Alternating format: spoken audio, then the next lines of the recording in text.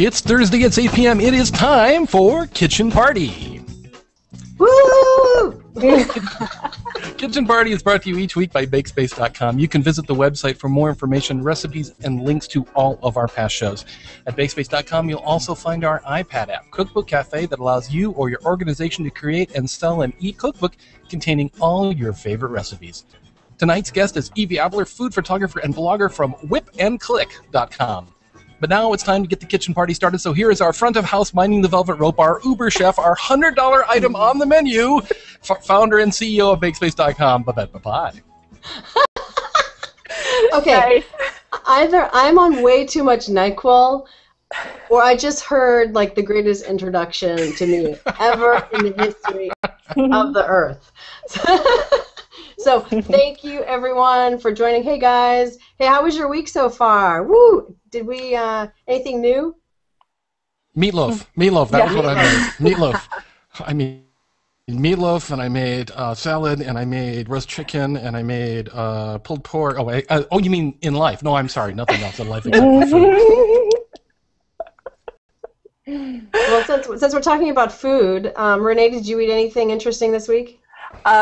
I am working on a shrimp scampi recipe. I'm trying to perfect my shrimp scampi. Yeah, that's right. So I think I'm gonna have it down pat tonight. So we'll see how that goes, and I'll let y'all know. It's kind of fancy. Yeah. Well, Jeff, what about you? Basically, butter, garlic, and wine. I'll stop at the wine. How can you go wrong with that? Butter. Right. Jeff, what about you? I attempted to eat the world this week, and I pretty much came very close. Anybody who's watched my Facebook has seen. I posted all the photos up there, not really for function, more for jealousy. It's kind of a culinary terrorism, but I had a good time doing it. People question whether or not I had hours and not years to live. So it's who I am. I decided to own it. I love following you on Facebook. It's delicious. Your heart is staging a rebellion, ready to attack the aortal wall at any moment. Ooh. And I will be there to defend it. Before we get into the show, because I've had the flu for about 2 weeks now, so I apologize. I'm going a little bit out of order. So let's just have us all introduce ourselves really quickly so that the people at home who watch every single week Kitchen Party, or also some of the new folks who are tuning in on YouTube. In fact, I may have just forgotten to tweet that we were live. So if anyone is watching, please tweet it. We will retweet it. I did. I'm Babette, like Douglas said, the founder of BakeSpace.com. Welcome to Kitchen Party. I'm a little slow today, so I'm going to kind of pass the torch on to my co-host, so you don't have to listen to this crazy voice all night. So Douglas, do you want to do the next introduction? Sure. I don't know. It sounds kind of sexy, Babette, when you have that. I think it's working. Raspy voice there. Anyway, I'm Douglas E. Welch, and I am the jokester of the crew, it seems, this evening. I write on food, gardening, technology, careers, and more over at douglasewelch.com. You can find everything about me and much, much more over there. And Rene? I'm Rene Lynch. I'm a writer and editor at the LA Times. I work across a number of feature sections, including food and calendar. I saw you in the paper. I saw you. Jeff? Take it away, Okay. Jeff. I thought Rene was going to fill that awkward pause. I'm Jeff Houck. I'm the food writer at the Tampa Tribune and blogger at tbo.com. And it's nice. It's been a couple weeks since I've been on Kitchen Party in a regular forum and not at an Irish pub or in some sort of witness relocation setting. So I'm glad to be here. Did you do something to your hair? It looks good. I had it in curlers up until about 2 minutes before showtime. So, I always worry about my hair. It's very important. Are you talking about this hair? Or? Which area? I've got like this Duck Dynasty thing going on. It's really kind of getting out of control. Wow. Now, the next person on our list is our esteemed guest for the evening. I hope everyone who wants to know about food photography has tuned in, because this is the place you need to be. Great. Evi, do you want to do a quick introduction on a little bit about your background, and then we'll talk about how I even forgot how I found you. All I know is I saw your pictures, and I was like, we have to bring her on to Kitchen Party. Nice, that's nice. Well, guten Abend. I'm Evi. I am originally from Germany. I have lived in New York City now for a while, 12 years. I'm a trained photographer, and about 3 years ago I fell in love with food photography because my good friend Alban, who's a pastry chef, asked me to photograph her new line of pastries. And after that, I just went for food. It's so wonderful. And together we also write a blog called Whip and Click, where we talk about seasonal treats, seasonal desserts. And I think the first time I met you was at one of the New York food conferences. I think it was one of the associations. Was it IACP? Yes, it was. And you had a booth, and I introduced myself. Yeah. That's awesome. I totally forgot about that. Yeah. You know, this year they're going to hold their event in San Francisco, and they announced the nominees because we had our iPad app was nominated, and they announced the nominees, and I was like, I forgot to submit. So I felt kind of like a jerk. I'm like, everyone's going to think we lost, and I'm like, no, we forgot to submit. I promise. But it's a great event. Yeah, it is. You know, I went to your website and I was just so blown away by the photos. Can you tell us a little bit about how you got into photography, and was food a natural thing for you to get into? And I'm gonna mute myself so I can do a couple of tweets. So if I don't come back quickly, Rene, Douglas, Jeff, you guys take over. Okay. Well, so I have been into photography since high school. I started the photo club at my high school, and then I also went to university for photography. So photography was it. I even got a master's in fine art in photography, and then once I came across food photography, it was just perfect.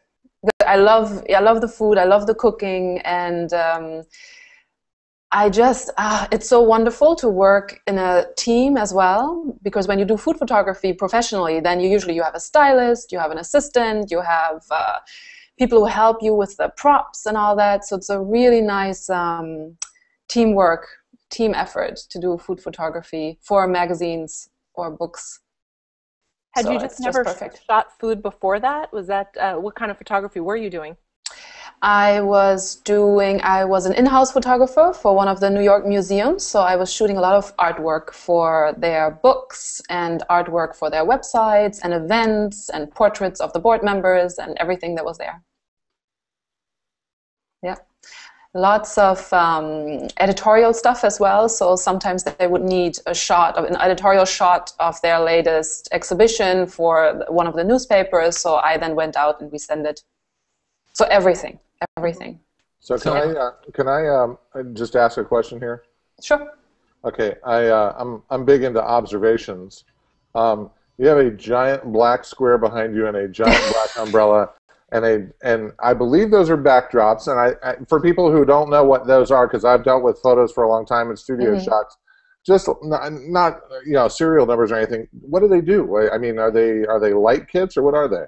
Right. Yeah, they are light kits. Right now, for food photography, it's in style to shoot all natural light. So for a food photography set, I wouldn't be using them. Sometimes I also shoot products. So, for example, let's say a wine bottle or so, and then you need some artificial light. So those are reflectors and diffusers. I set a little flashlight into the umbrella, and then it gives a nice diffused light, or into the softbox back there. And the backgrounds just help if you need a white, like a product shot, white background. Then I just use the white background. And then there's a black one back there. Yeah. And then there's another, I can put a rod over here and hang fabrics. That can be nice backdrops. So. You have a talent. You could actually be a weather forecaster with all your right. And I could have the umbrella in my hand. That's right. It's a little teeny tiny umbrella. But if I go all the way back, it might work really nice. And that, ladies and gentlemen, is called forced perspective. Now, is that your home studio, or where are you right now? Yeah, it's my home studio. Yeah. And Douglas, Rene, and Jeff, do you guys have any photo background or anything like that? Now that could be taken. That's kind of ambiguous. You mean, do we have backgrounds to take photos against? No. Or do we have a photo background? I do have some ad hoc photo backgrounds that I use.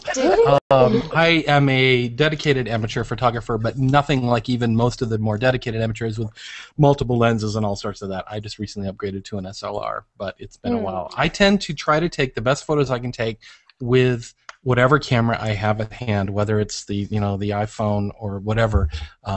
Just trying to apply some of the basic photography concepts using whatever tool you got.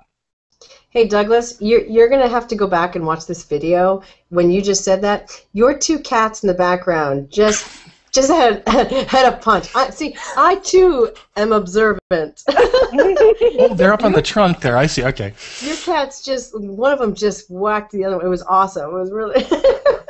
we have one new one. They actually settled in very nice. We only had them 3 weeks and they're already that's playing. They're not really fighting. They're not hissing or anything. They're just having what we call kitty crazies.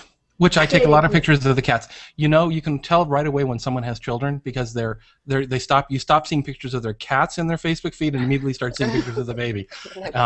Looking back through old photographic albums, we notice that a lot. Oh look, cats. That's the moment. Oh, that's when we have the kid. Okay. My boyfriend and I, we have all of our dog photos, and I told him there's a thing that just came in the mail. Local Rusty's is a pet place near us, and they said, "Do you want to come get your picture with your dog and the Easter Bunny?" And I sent it to him, and I was like, "We have to do it for LB." And he's like, "What?" He's like, "Only if it's absolutely necessary." And I said, "Yes. If we would have gotten a second dog, then all my love wouldn't be for that one dog. It's all your fault." So anyways, coming back to the photo stuff. So I went to Syracuse actually for photojournalism, and so for me, photography, we probably have like 10 cameras between the group here, and it was my first gift from my father was a camera. I'm a Nikon person. My boyfriend's a Canon person. Yeah, okay. I'm a total diehard Nikon person, but we do have a Canon. We have many Canons. But Rene, what about you? I think we lost Jeff too, but we'll come back. We lost Jeff. I take the world's worst photos. I'm trying to work on my photography, but I find that I just don't have the patience for it. Like I'm kind of like, I want to eat. I don't want to sit here and wait around to take photos. So I'm trying to work on that. I also find that I end up cooking late at night after I get home when all the natural light is gone. And so that's a problem. Yeah, if you have any suggestions on that, maybe when we get to some tips, you can talk a little bit about that, because I find it very frustrating, but I just do the best that I can. But I have to tell you, I have a camera. I'm not even sure I could tell you what brand that camera is. Well, I'm like, it's about this big. Does that tell you anything? The one I replaced is a point and shoot. I mean, it really was. And I took thousands of pictures of that point and shoot. And it really is not the camera, it's what you do with it. Yeah. And the one thing I noticed moving up to the camera is exactly why I bought the newer camera is it's mainly optics.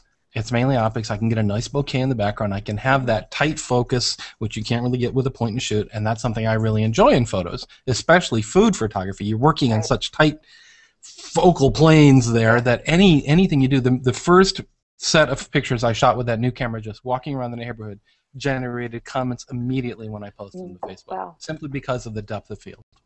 Hey, just so you guys know, we have a ton of people watching on Twitter. Woo! Can we give a shout out to our Twitter peeps? We got Dessert Chick, who is here every single week, which we love her. She says, gonna join Kitchen Party late. Oh, wait a minute, she's not even here yet. She's already tweeting. I love that. She's our at-large correspondent. Exactly. Oh, she's fabulous. We have gray-haired lady who's also on Twitter. The WI Veg Gardener is also. Joey and Holly would like to know, what type of food have you found to be the hardest to photograph? So, Evie, I'd say white rice. Yeah, white rice. Or meat. Meat can be real with the cuts. Great. It can be beautiful, but if it's sometimes, oh my goodness! The other day I had to photograph salmon steak, which looks like legs, like somehow like big frog legs, and they wanted an overhead, and that just, so the shape was really hard. Otherwise, brown foods can be very hard. If you have a brown meat with a brown sauce and brown mushrooms, that can be really hard.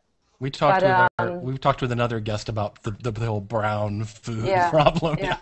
That can be hard. So then you really have to have a good food stylist who can make the sauce look beautifully running down the meat. And is there anything you do special with lighting to help? Can you highlight it in some way to make it a little more three-dimensional? Or you faced this, I can tell. Yeah, I mean, sometimes if you have a problem like that, if you can make a beautiful overhead where you maybe the plate is a white plate with a beautiful brown rim, or you have a beautiful glass there. So if you can make it graphic by using an overhead, that can save you. Yeah.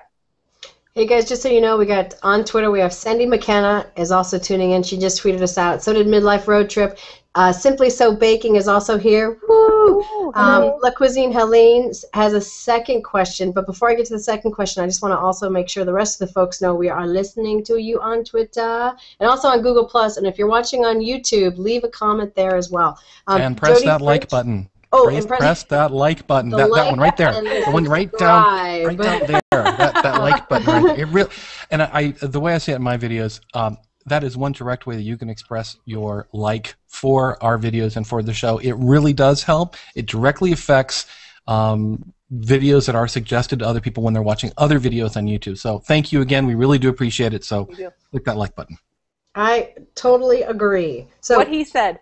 Jody French is also on. She's saying that she's also here too at Dessert Party. I'm sorry, Dessert Chick. She's telling Dessert Chick that she's also here. I am so confused. We appreciate, obviously our friends. And then I just want to go down the list real quick. Blah blah blah. Well, if you keep checking, I'm going to ask her the next question real quick because I'm actually really interested in this too. And that is, La Cuisine Helene asks, do you use a macro lens? Do you use a 50 millimeter? What do you use for? Because with food photography, I assume you're shooting really close, and that's again one of the other things that I absolutely adore doing is, getting right up on things, whether it's flowers or food. So what lenses do you use for that type of work? I love my 100 millimeter 2.8 macro lens. That's just perfect. And then I also have a 50 millimeter 1.2, which is great for overheads. And then if I work in a restaurant, so if it's more a little bit more, also getting the chef, a chef portrait, and getting the environment and people zooming around, I usually, if it's more journalistic in a way, I take my what is that? Is that a 24 to 70 2.8? Yep. Now, Evi, maybe I missed it, but where do you fall down on the Nikon Canon? Oh, no. No. And that's the end of our show for tonight. Thank you for joining us. We'll be back after this 3/4 of an hour discussion about Nikon versus Canon or Canon versus Nikon. Thank you. Honestly, I really don't care. Really? If I'm allowed to say that, I can, whatever you give me, I can shoot with. So they're all, the Canon and Nikon, the cameras are so similar, and if you deal with f-stop, you do with aperture, the ISO, you put on the lens. I mean, even if you do a phone, I can work with that. It's fine. I can do it. Yeah. Okay, so I liken that to the Nikon Canon wars are likened to the Mac versus PC wars. I just don't fight them anymore. Yeah. Sometimes if you're really used to one camera and you're not a photographer and you're used to all kinds of different cameras, then it can be troubling to get used to the new camera. But if you have shot with both, it's fine. The medium formats, though, that's a whole different story. Yeah. Yeah, that has to be a Hasselblad. Stepping it up a notch. Yeah. Can you describe that a little bit, or can you tell us what you're talking about? All right. So the most of the cameras that we are talking about right now are the digital SLRs, the digital single lens reflex cameras, and they're all about this size. And the digital negative that they're producing, the sensor, is about this size. Like called a 35 millimeter. Mm-hmm. Yeah. This is my Micro Four Thirds. It's not really an SLR, that's even smaller than that. And I bought it specifically for that reason, in that it fit well in my purse. Right. And it's less this is my camera. Yeah. And then there are the medium format cameras, and they are mainly used indoors in studios, and they produce negatives or digital negatives. They have sensors that are really large. So if you are going for high-end food photography, humongous posters, high-end printing, high-end books, you would shoot with a medium format camera because you would have more information and more megapixels, which leads to sharper images. Typically square format, right? Yeah, they come in all kinds of shapes. Square is the most classic one, but they also come in rectangular shapes. Yeah, everyone bags on Instagram, but one of the reasons I like using Instagram, and I actually do it with other photos as well, is I actually like the square format. It's pretty, and if you even in Instagram, you can use you can post rectangular photos. It doesn't have to be square, but I love Instagram. Yeah, it's great. This camera is an Olympus Pen EP1, but actually one of the features it has, you can set it to shoot square, which is sort of right in the camera. So if I'm just wanting to go out and play or something, I'll do that. I'll set it to square. I'll set it to 16:9. You know, another reason I got a step up of a camera is having the ability to fiddle around with, to play around with it, to fiddle around with shutter speed and exposure and all this stuff, because there really is a lot of fun that can be had with cameras if you get just a little more freedom with them. Yep, it's great. Hey guys, I want to also let, because Twitter is blowing up, YouTube is blowing up. I'm like, I can't even, I'm on NyQuil, so I'm like, I'm going to just follow it as close as I can. If anyone she be rolling, we be hating, that's right. If anyone has good suggestions on how to cure this flu, please tweet it to the KitchenParty hashtag. Hun WFD on Twitter said, I recently got a Nikon Coolpix L310 camera and was wondering the best settings to use for food photographs. That's a consumer. Do you have what are the best settings? Because there's like macro, there's daylight, there's. I don't know all the cameras that exist. So does she have the option to put it on manual and set the aperture and the I believe the Coolpix has it. I believe it has a slight step up where you can go into at least a semi-manual mode, maybe do aperture priority or shutter priority. If you can go to aperture priority, you can set your aperture at a f.4, aperture 4. And then your camera, because it's aperture priority, controls how long it has to stay open, how long the shutter speed has to be. If it's too dark, you might have to use a tripod, which is perfectly fine, which is one of the tips I wanted to give you for if you have to shoot in the evening when you don't have enough light. If you use a tripod and have a little bit longer of an exposure, you can still get, see? I think you should be answering.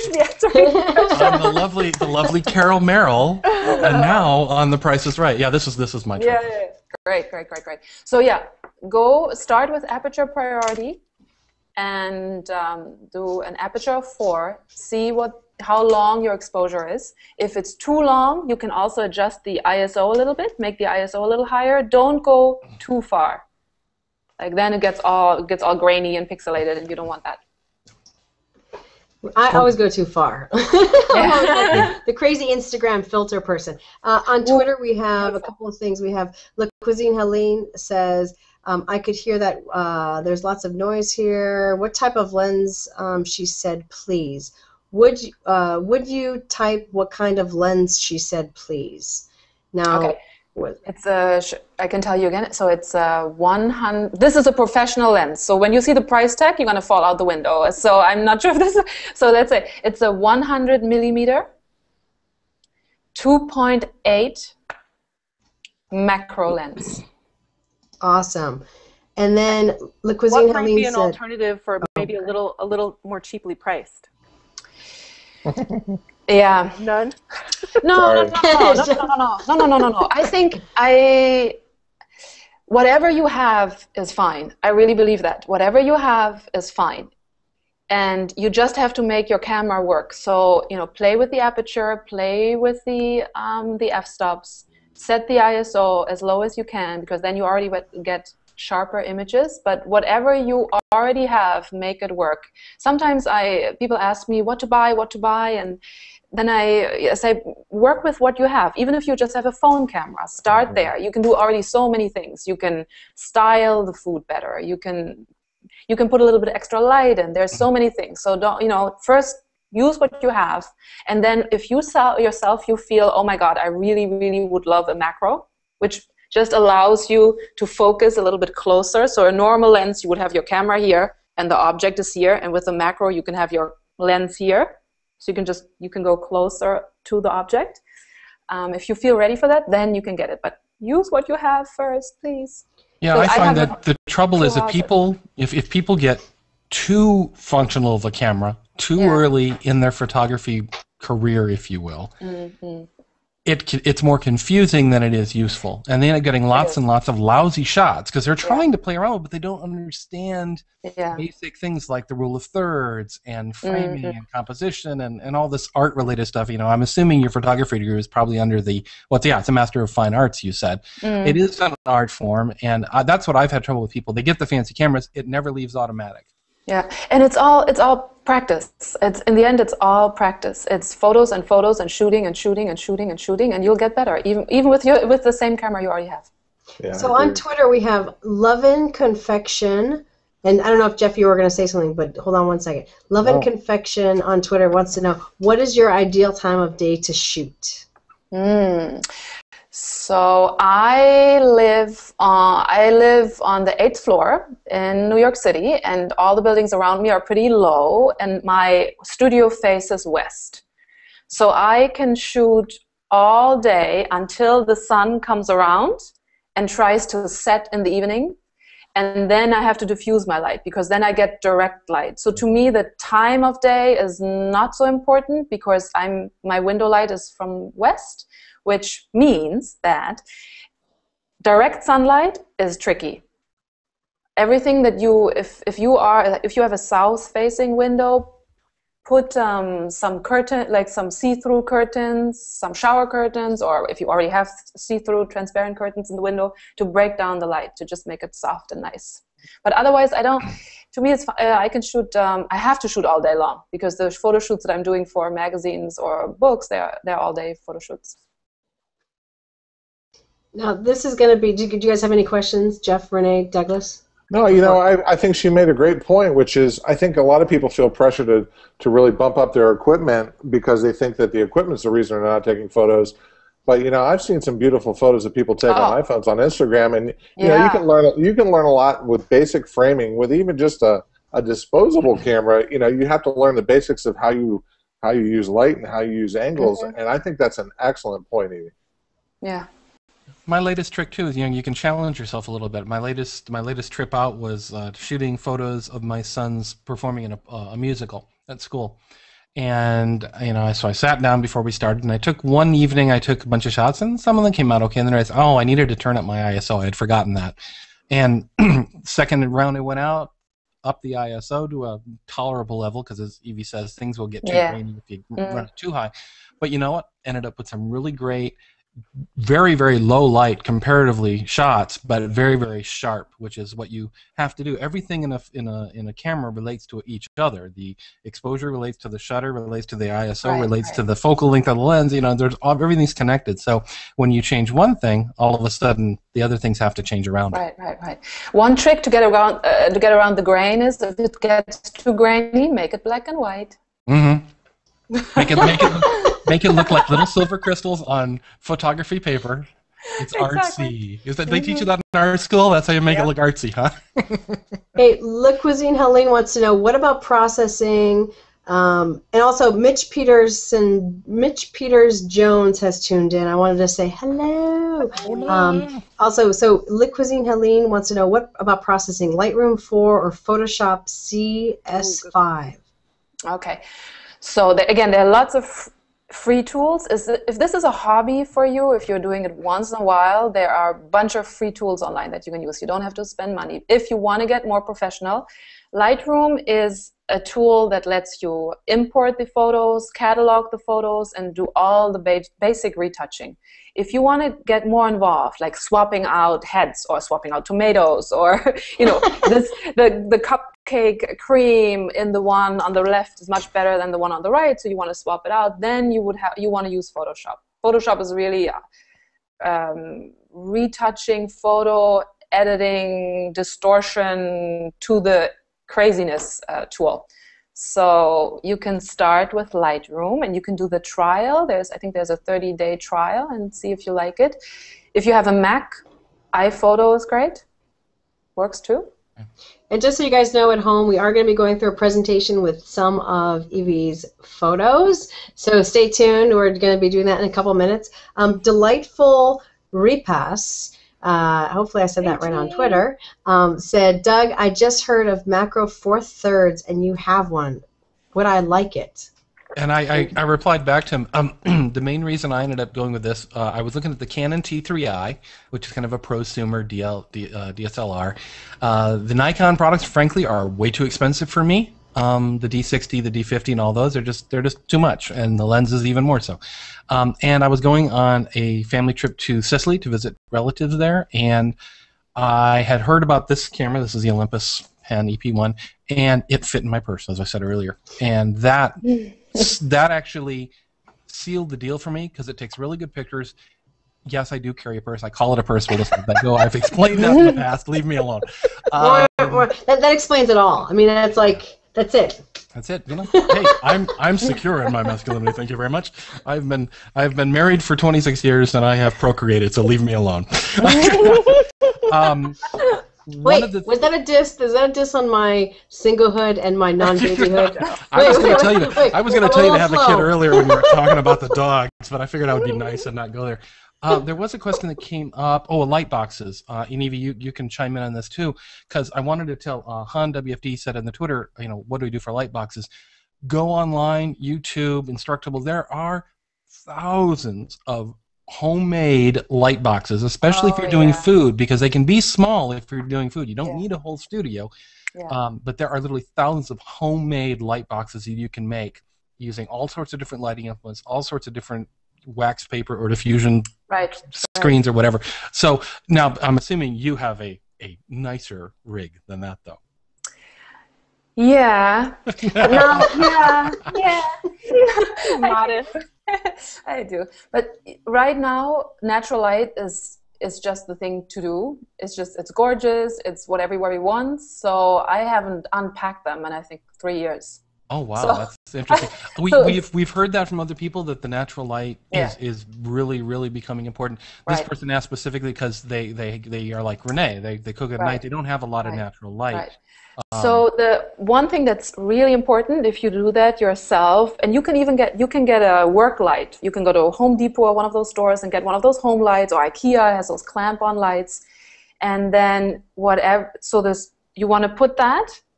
Let's say I'm the food, so I'm the food, and you are the photographer looking at me, so I am the pumpkin, and here is your work light. Then here you want to put some kind of diffusion screen, so wax paper, something that does not burn. Very important. Something does not caught on fire.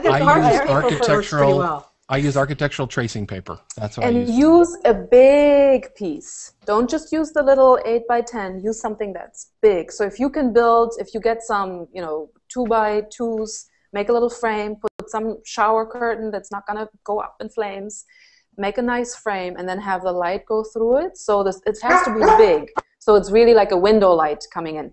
And then super important, make sure that, so the light that you'll use is probably a tungsten light, which means it has a yellow cast to it. So make sure that your camera can be adjusted to take away that yellow cast. Yeah, because oftentimes white balance. White balance, yeah. And people need to know that term because that's the way it's addressed on the camera. Mine has it.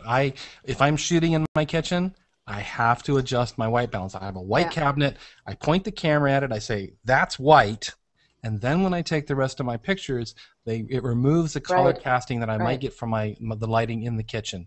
Exactly. Yeah, that's important. That's important. Otherwise, you go through all this trouble and then everything is yellow. And you can't really undo it either. It's one of those things that you. Yeah, it looks funny. You can color correct it, but it's very, very difficult to get it back to normal. Yes, Babette. Hello, is anyone listening to me? No. Were you saying something, Babette? We're having a photography discussion over here. I'm sorry. This is Macallan. This is like this is it.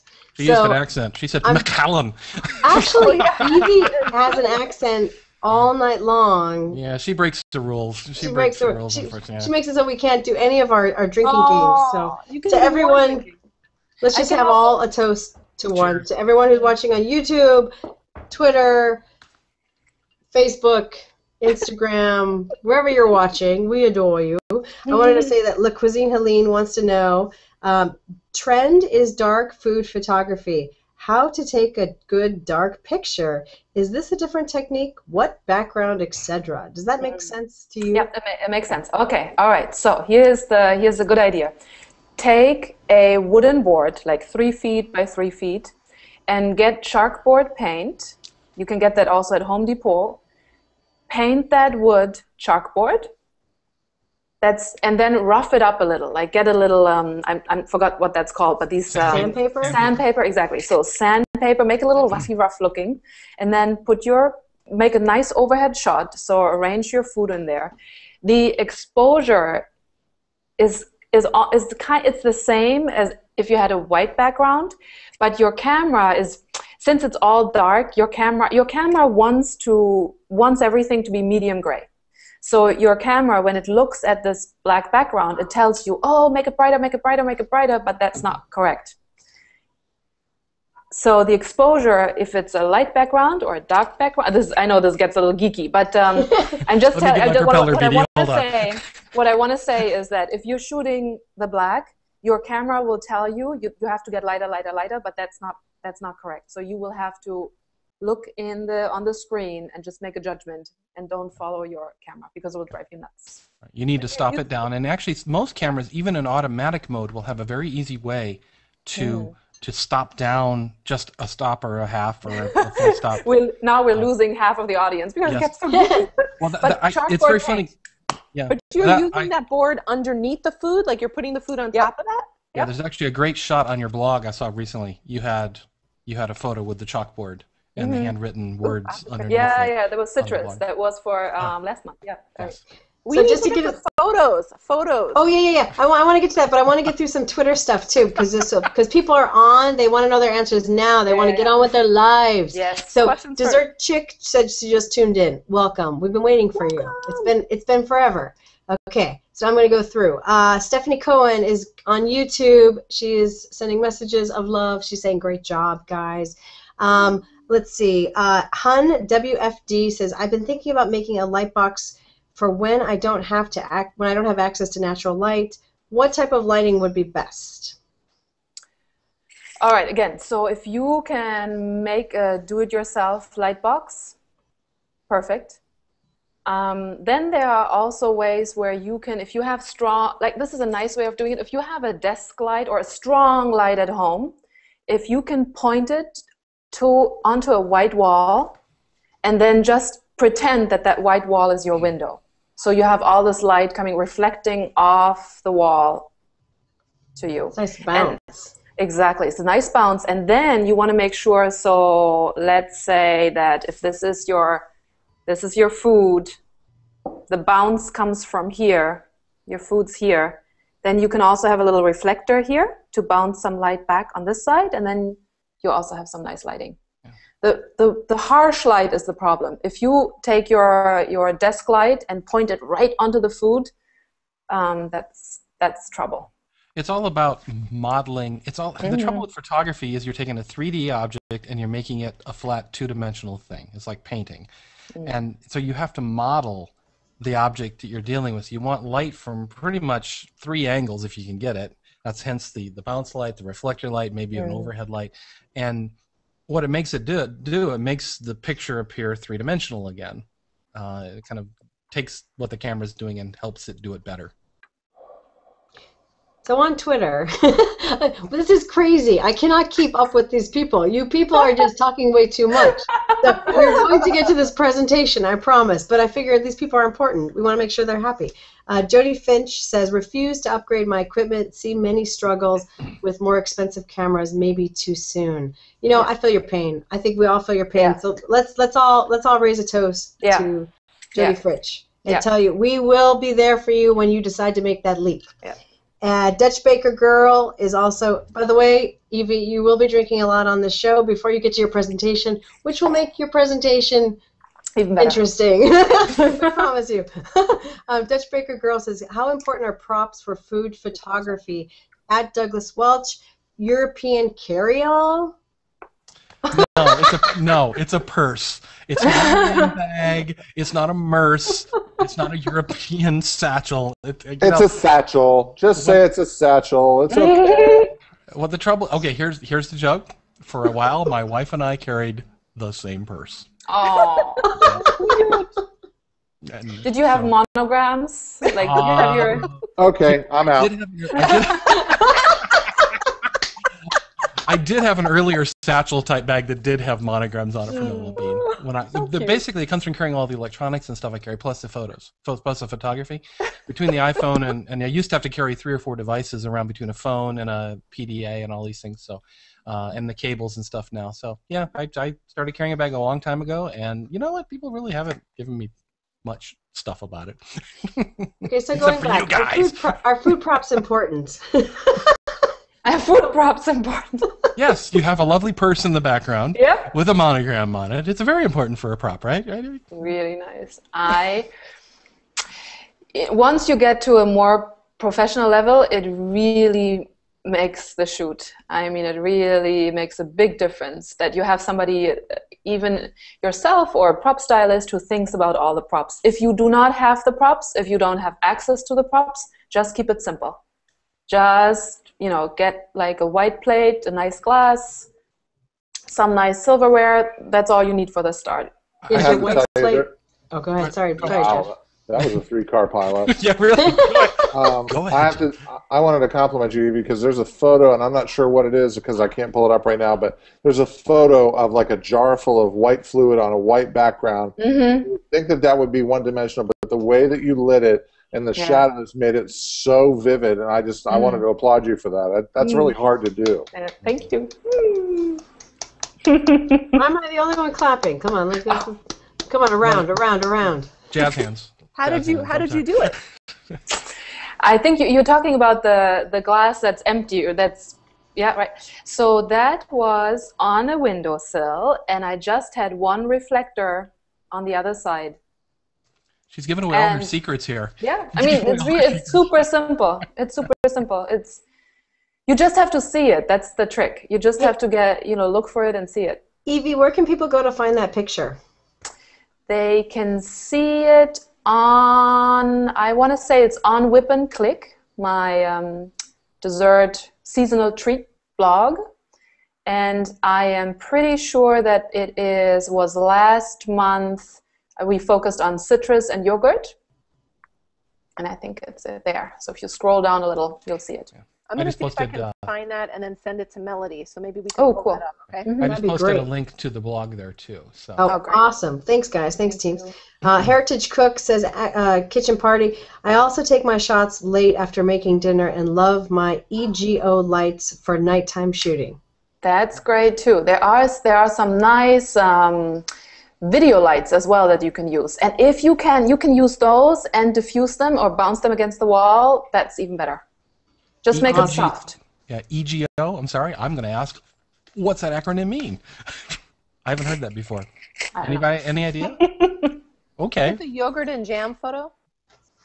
Google it. I actually have those, and I think it's a brand name, to be honest with you. Oh, okay. I wasn't sure. It sounded like an acronym, so I wasn't sure. And everyone's retweeting your website, by the way, which is awesome. So people, thank you, Douglas, for putting that out there so we can see. On Twitter, at Trini Soul Cooks wants to know, my food pics come out lousy. I use a Canon EOS Digital Rebel T-XT1, which I actually have that as well. Either too much light or not enough. What do I do? I do a lot with food photos. What do I do? What's my problem? It sounds like that you haven't quite mastered the understanding the aperture ISO shutter speed relationship. So I wonder if this person always puts it on automatic, then sometimes, like I said, the camera can be tricked. It's not like our eyes. So it measures things incorrectly, and then it gives you the wrong exposure for what you want. So if you can learn how to use these 3 settings, the ISO, the aperture, and the shutter speed. And I'll throw in again too. There's a very basic setting built into all cameras, even in automatic mode, where you can just stop down exposure, like 1 or 2 stops, or stop up. That's where I started, because even the point and shoots have those, and you'll be so surprised. I know I was when I did it. Just I took that a stop down. Oh my gosh, it looks so much better. Nicer, Why didn't I know about that before? Or if it's too dark, stop it up a half step or a full step. And to me, that was my in to that world of understanding exposure, aperture, and all those things. And now with the digital cameras, you can just see it on the back. You don't even have to develop your film anymore. You can see it right away. So just play. Take lots of photos. I don't know if they told you. I mean, you were probably going through college in the age of film, but for me, digital has been so wonderful, because people laugh about how many photos we take, but that's what I do. I take a lot of photos and I will play around, and I don't feel bad not playing around with the photos, because it's not costing me anything extra. I can experiment, and everyone out there should experiment. It's not costing you in developing or any of that stuff. Rene and Jeff, do you guys take a lot of digital photos? I know, Rene, you said you're the worst camera person ever, but I'm sure you take a lot. Oh, you got mic'd. You got muted. Oh, I love seeing your face when you realized it. I take thousands of photos with my iPhone, but they're not very good. But Babette, I want to get to photos. We want to get to photos. We want to get to critiques. I know. I want to. Okay. There's only 4 more things on Twitter, and then I will stop. Oh my God. Okay. Judy Fit, but these people are important to us. They're Twitter's fine. The rest of us have to stop talking. Makes me sad when restaurants invite. Okay, so Jody Fritch on Twitter says, makes me sad when restaurants invite bloggers in, but don't provide a photo station for us to take pictures at. I agree. I think we should all raise a toast to her. I think great idea, Jody. Every restaurant should do that. And then also Corianda, who is fantastic, on Twitter says, looks like it's a poppin' kitchen party. Tuning in now. Should be late. Okay. The NyQuil has kicked in. And then Dessert Chick, the McAllen. McAllen is like my thing. I don't know what it's terrible. Dessert Chick says, Photo Jojo. Oh, there goes that sponsor. And the spotlight thingy that goes on your iPhone jack to light up your dark restaurant photos. Interesting. I usually use other people's iPhones to light pictures. On the technology side, this week a big thing in all the blogs was a little tiny LED light pad, like you've seen the bigger ones they've come out with for videography and stuff. They have a little tiny one that plugs into your headphone jack. Specifically for the iPhone and other smartphones. Right. Again, if you can find a way, there are all kinds of gadgets for the iPhone now too. If you can find a way to bounce it off or diffuse it and make the light softer, because it just, a harsh light on food just looks horrible. It looks like 1980 or something. It just is not.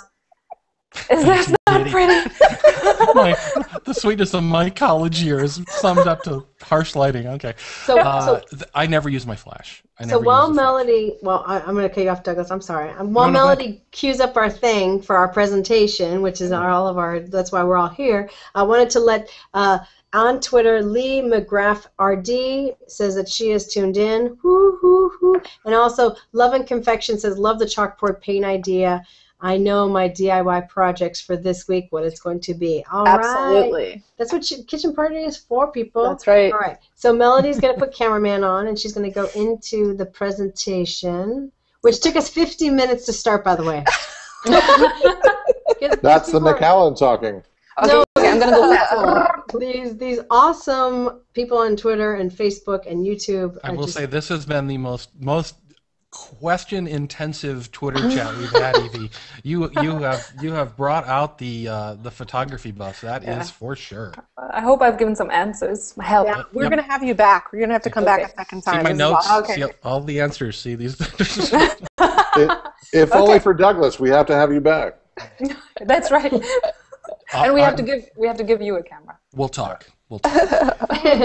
So, Melody, do you want to advance to the next picture? We'll do the first tip. These are 5 tips for better food photography, just so you all know.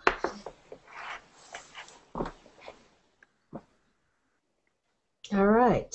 So. Okay. All right. So, I know a lot of people like to talk about tools and geeky things and all these things, but I think the first thing that you should keep in mind is figure out what you're going for. Figure out what you want to do. Like, keep it consistent. I mean, if you're just a hobbyist here and there, who cares, right? But if you're a blogger, or if you want to put up your book on BakeSpace, then yeah, just think about what's your style. Do you want to shoot an editorial? Like up there, there's one shoot of a Turkish tea. Is it like a nice soft light background? Then is it more action shots where you have hand inside and it's a messy thing and things are going on, or is it clean and simple?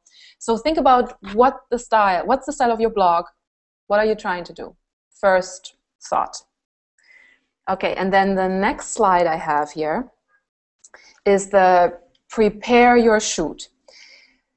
Again, if you just here and there want to take a little photo, it really doesn't matter. But if you're working on a project, or if you're working on a blog that should have a voice to it, that your pictures should look consistent, think about it. So get inspired. Go on Pinterest or on Instagram, wherever you want to go. Pinterest is perfect because you can put all your own boards, inspiration boards together. So if you are a blogger and your subject is pasta, for example, look for some inspiration shots. All of the big food magazines, Saveur, Food and Wine, Bon Appetit, they all post photos there. So you have this wealth of inspiration. And you don't have to stand in your kitchen and then come up with things out of nowhere. Nobody does that. That everybody, gets inspired, though it doesn't copy, but gets inspired, right, by other people and other shots. So look what they're doing. See how they're stacking up the plates. See where they put the spoon, where they put the fork, how the food is arranged. Then set up the scene. So there are some bloggers that are really successful by they're always shooting on the same countertop. I think Smitten Kitchen or so is one of them. She has this signature style countertop. It's this black with white speckles. So once you see a photo of hers, you know it's her. So it's branding right in there. So think about it. Do you want to use the chalkboard? Do you want to use the whiteboard? What kind of backgrounds do you want to use? What kind of props do you want to use? Do you have everything that you need? Do you need to run over to the neighbor and get another white glass or a cup or so? Can I borrow a cup of sugar? Yeah, please, for my shoot. So just take a little time, and then you have it set for your next shoots. So if you're always shooting in the evening, you know what you're doing. You know where to set the lights. You know what background you use. You know what you're going. Then style the food, style the food, style the food, style the food, style the food, style the food. Super, super important. And there are gazillions of books out there where you can learn how to make your food look better. There are some things that you can't just photograph. For example, the food stylists, they most of the time, they don't cook the pasta all the way through. They let it be stiff so it holds up in the shot. It doesn't collapse in on itself? Yeah, exactly. That it doesn't fall over all the way. Oh. So there are lots of little tricks that you can learn. There are gazillions of blogs out there that cover that, or also books. Style the food, which means a little tricking, I guess. You can still eat it. It's all good, but just a little tricking. Also, for example, again, if you make a pasta, try to make the sauce look run down on one side. Or if you do an overhead shot, make sure that your plate is really clean and that you have arranged your food graphically and not in a big blur. Another great trick for food photography is, a regular American plate is pretty large. Use a smaller plate. It really looks nicer. And most food photographers, if you flip through magazines or so, you will see that the plates are smaller. They might look like a regular serving, but they are usually smaller, because then a blob of mashed potatoes looks just much nicer in a little pile instead of a humongous pile. So on the next slide, I have, what do I have there? Adjust your light. So here we go. There is the window light. Most beautiful window light. If you have a north-facing window, you are a winner, because you'll never have to deal with harsh light coming in. Otherwise, you just put some, there's some stuff you can buy at Home Depot also. There are screens that you can put right onto the window. The ones that you would have in your bathroom, for example. Those so you can't see into the window. You can put that, or you can put a shower curtain or something in front of the window light so it diffuses it. Then there's one shot where you can see the window light coming in and lots of whiteboards to the side and to the back. Those are reflectors. You can use white cardboard. You can go to a photo store and buy a professional piece if you want. But those are the reflectors. Aluminum foil can be in a reflector. A mirror can be a reflector, so you're getting some light back in. And then the other one is, right, exactly. So the next slide is play with your camera. Whatever you have is great. Don't think about the next camera you might be getting or the next thing you might be buying, whatever you have. If it's a camera phone, if it's a pinhole camera, it doesn't matter. It really is, use what you have right now. You can always, once you really feel the need, try to borrow maybe first. There are lots of camera stores online also where you can borrow cameras for a weekend. They send it to you and you test it out and you send it back. But play with your camera. Don't put it on auto all the time. Work with the aperture priority and see what that does. And since you have the digital screen in the back, you can see it right away. Play with your ISO. Play with all these settings. And what are you holding up there, Douglas? I'm just showing the dial. I'm showing the dial on mine. Right. As far as the different modes that are available to you. There's lots of fun stuff available there. Play around with it. Could we go back to the previous slide? Could you just go through the cookie photos? Yes, I'll do that. And I also just wanted one thing. If you do a lot of overhead shots, or if you do shoot in darker environments, I know, of course, in a restaurant that might not be possible, but if you can do this at home, use a tripod. That's great, because then you can lock down your camera. You can get a tripod for your phone too. You can lock down your phone, your tripod, your camera, and you can adjust the food. You can take a shot, and then you see, oh my goodness, that plate looks hideous, and then you just turn it upside down or do something, so you can arrange it a little bit. So tripods are great for arranging. Then on the bottom, I just put 2 samples for, there's, Douglas, you're too funny. The illustrated version of my talk. Then on the bottom, you see there is the cookie stack that says white balance. And what you should be seeing is on one side a perfectly white background, and on the other side a yellow background. This is what we talked about before. Make sure that you understand the white balance in your camera. Look for that, Google it, and find out how you can maneuver your camera into understanding what the right white is in that situation. Sometimes what the trouble also can be is that if you have multiple light sources, if you have window light and overhead, like the yellow light, the tungsten light, then you have the blue light from the window and the yellow light from the top, and that is a mess and confuses the camera even more. So turn off the light that you can turn off, the ceiling light, and just use the window light and bounce it back. If you have different, I know I'm going to lose again the half of the audience, but if you have different light temperatures, different light colors, that also makes the photo ugly, and it's very, very hard to correct later on. And if you want an object example of that, look at my picture, because something I fight.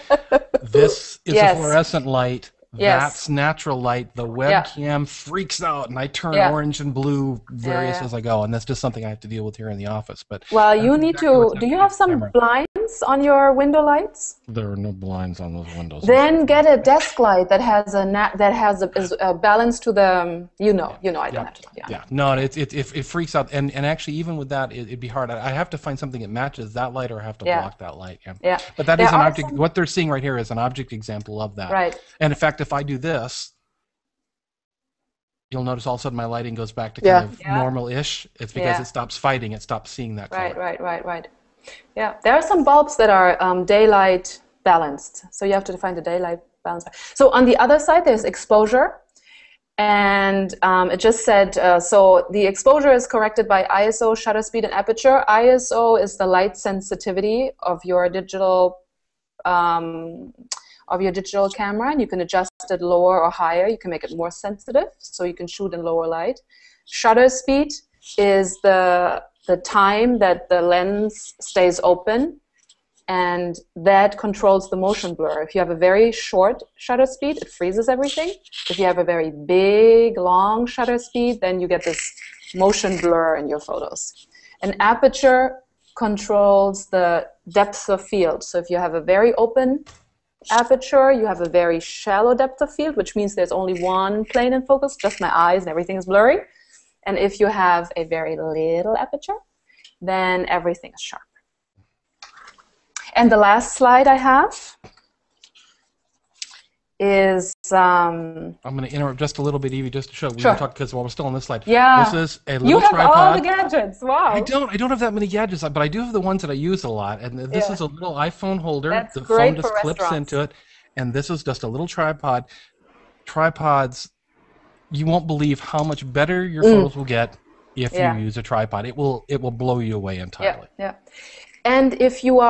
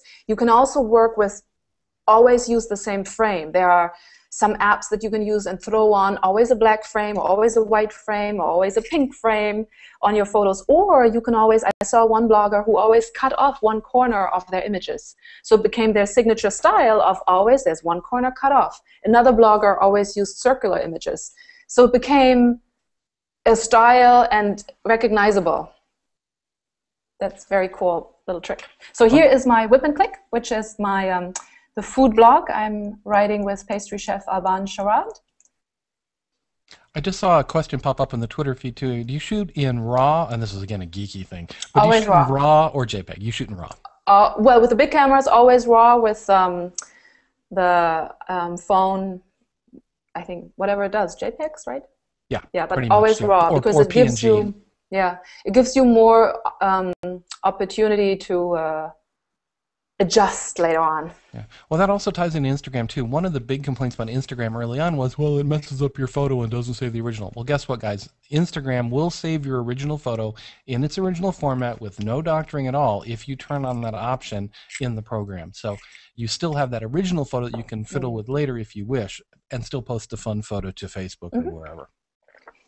Evie, what is that background? Is that actually on that? Chalkboard. That's the chalkboard. That's what I was. Yeah, that's what I thought. And then do you just wipe it clean? Yep. That's great. I like that. It's really beautiful. It's a chalkboard right against the window, and one reflector. And it's just. Was that an overhead shot or a face-on shot? That was. It had to be an overhead shot, yeah, because everything would have slid down. Duh. Sorry. Those have to be overhead shots. That was our Valentine's post. How do you get an overhead shot like that? Are you leaning your tripod out? Are you hand-holding it over it? This one was handheld because we had enough light, so I was just standing on top of the chalkboard. But for my tripod, I have what's called a crossbar. So it's the tripod is here, and then there's a bar on top, and you can mount the camera here facing down. Because sometimes if you mount it here and you just point the head down, you will always get the tripod legs in the photo.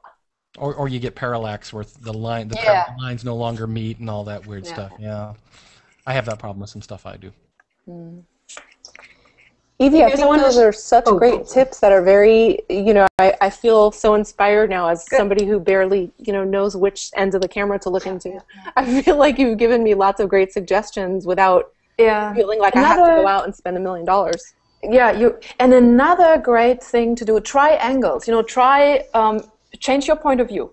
Like you can shoot head on, you can shoot from the top, you can shoot, from a little lower. Just play around, have some fun. Overhead, I love overheads because then you can really take advantage of the graphic elements of the plates. Usually they're round, oval, or square, so you can really play with those and crop them off. And don't be scared of cropping. The food doesn't have to be in the center.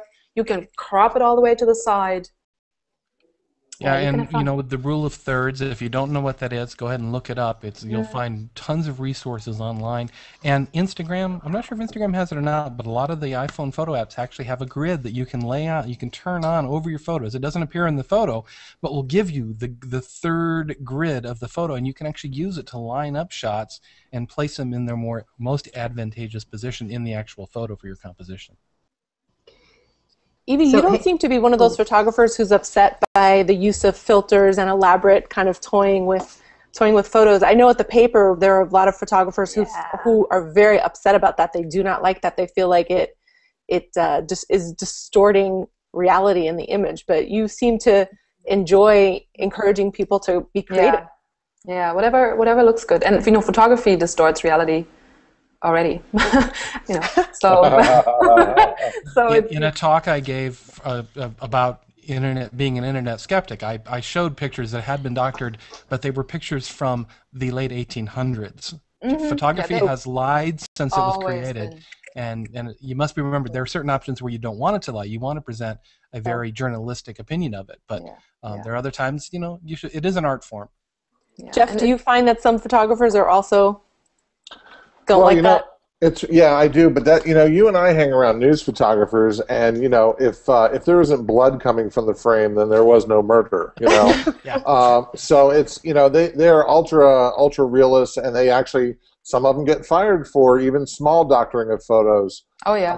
And so that's an issue. But I would do what like for instance, I love Evie's photos. So what I think I would suggest is for people to try and maybe set up maybe just even one of what she has on her site and not necessarily imitate it, but you can see how hard it is to do and also how easy, because then you get to make your own little adaptations to it. And it's sort of like how you learn to be a good writer. You find a writer that you like and you sort of imitate the style, and then you find a way to make it your own. So I just think your photos are just so elegant. I wish I could find a way to make mine that easily simple looking. Well, I know that it's not simple. I know that it takes a lot of practice, like you said. Yeah. And a lot of them, it's not only me. I mean, just a lot of them, there are stylists and prop people, and so We talked about this in another show, Evie, and one of the things about you can make food look too good sometimes. Yes. Where it becomes impossible for the person reading the cookbook or reading the article to actually duplicate it. What do you feel about that? Yes, yeah. There has been, just on a recent shoot, I was shooting some images for Food and Wine magazine, and I had a discussion with the editor about that, you know, we can make it look gorgeous and wonderful, but the people who will follow the recipe, it just will not look like that. But then we have to keep in mind that the photos that we're making, we want to entice people, and most of the people also know that if it's in a magazine, that's not what it's gonna look like for my dinner. But I have seen some images. If you go through the supermarket, if you see images on frozen food packages, that packaging photography, those strawberries, they are just, I mean, I know that they have to be real because that's one of the laws. You have to shoot what's in the package, blah, blah, blah. But they're so photoshopped that, or all those chocolate commercials where the chocolate just blur, you know, that's just not reality at all. And I don't know. Yeah, there's a whole website dedicated to showing what fast food looks like on the on the menu. Exactly. And in reality, it's kind of like, yeah, been there, done that, seen that. So,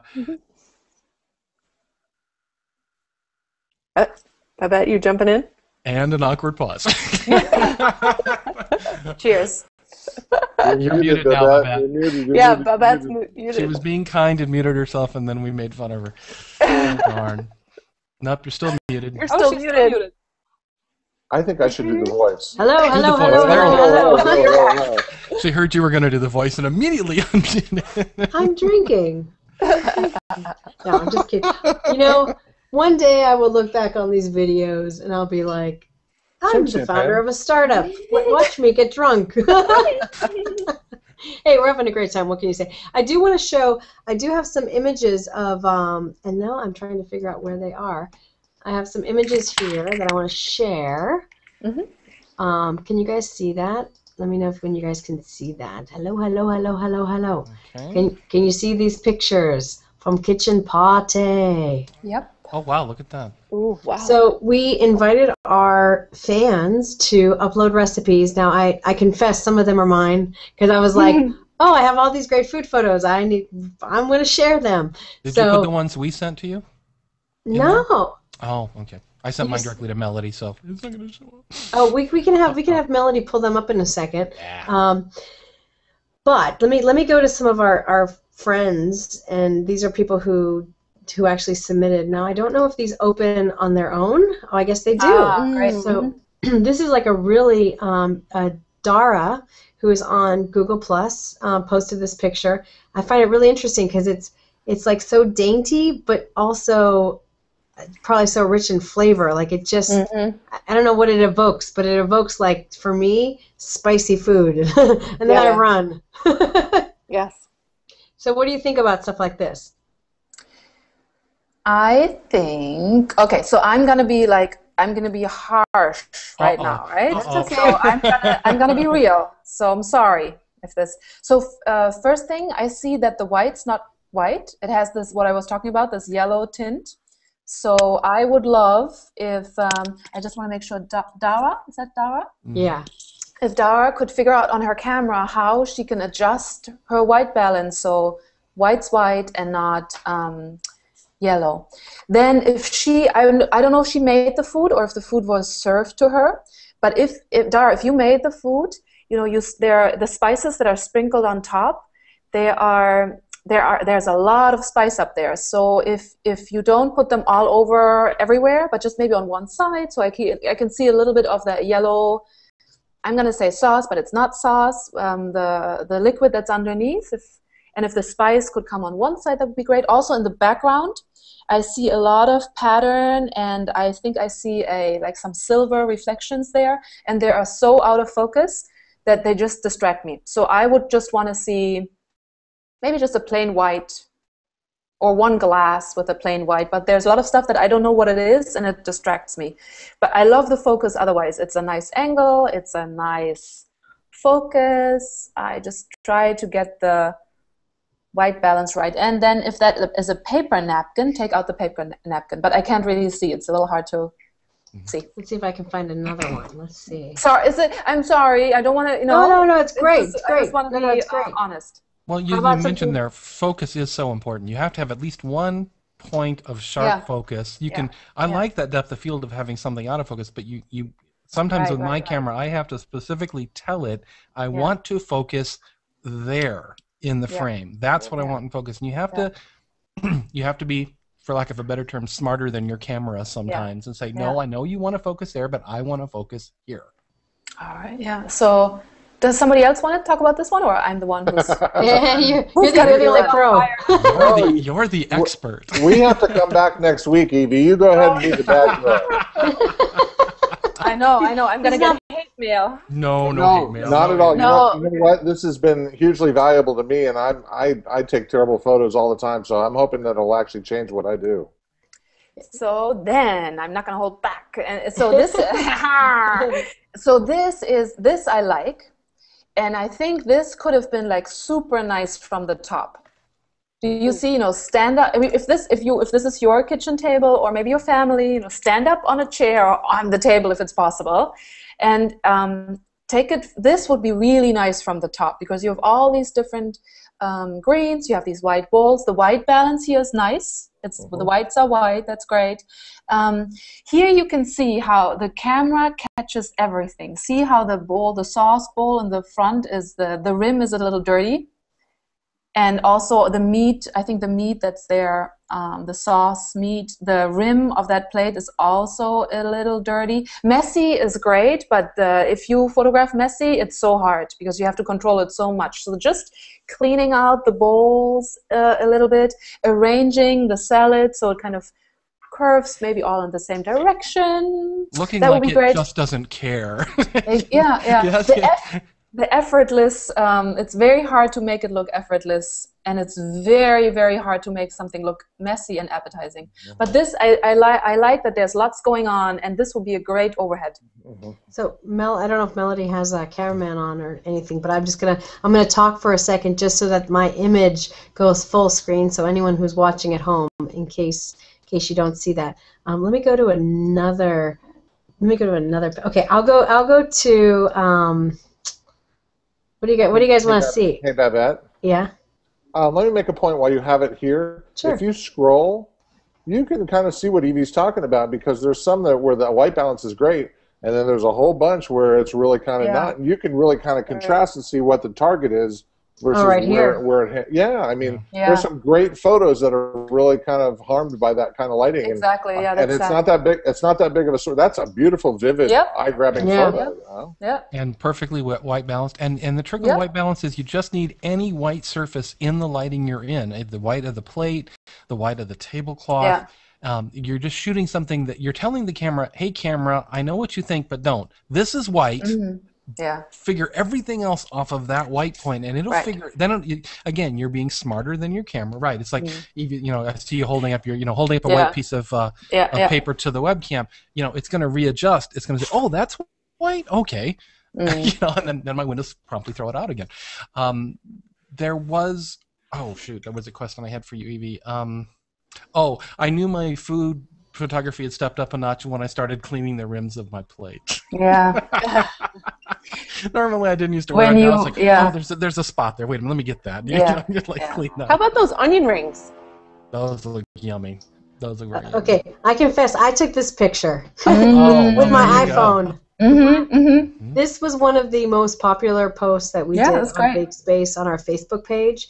And I don't know what I put. I put something, I used the app Over, and I wrote some text on top of it, and I was like, onion rings, ? And to kind of evoke a question. But I am so hungry for these right now.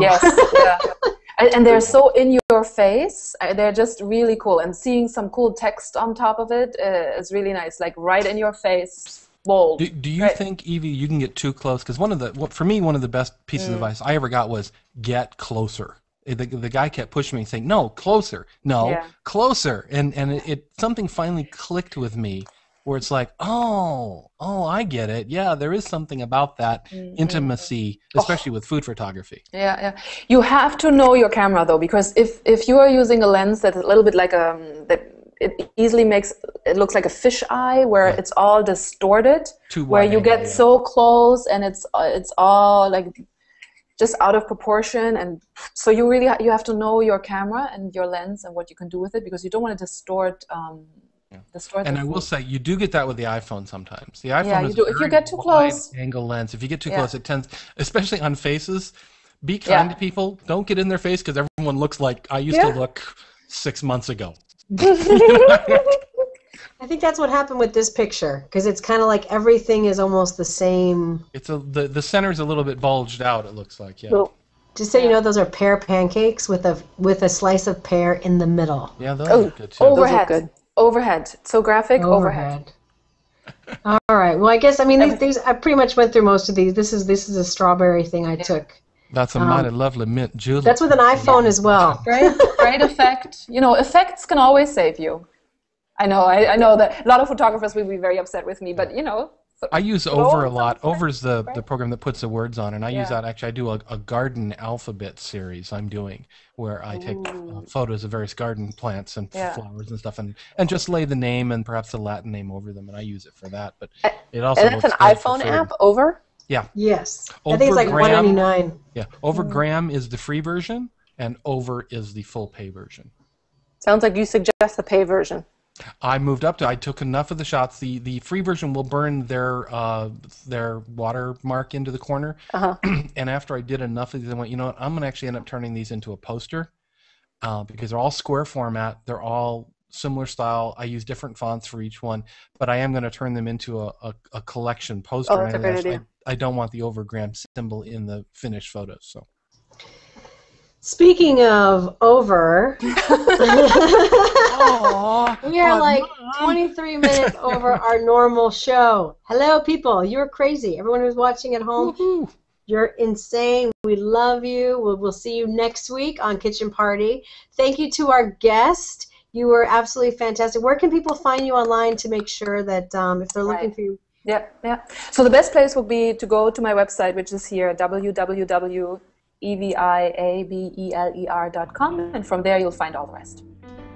Awesome. All right, guys. Thank you. Renee, Jeff, awesome. Douglas. Please come back. Bye, guys. Thank you. Yes, absolutely. And we'll see you next week on Kitchen Party. Remember, 8 p.m. Eastern, 5 p.m. Pacific, every Thursday. We are here. We are on Twitter. We are on Facebook. Subscribe to our YouTube channel, and we will see you next week. Thanks, guys. Feel better, Babette.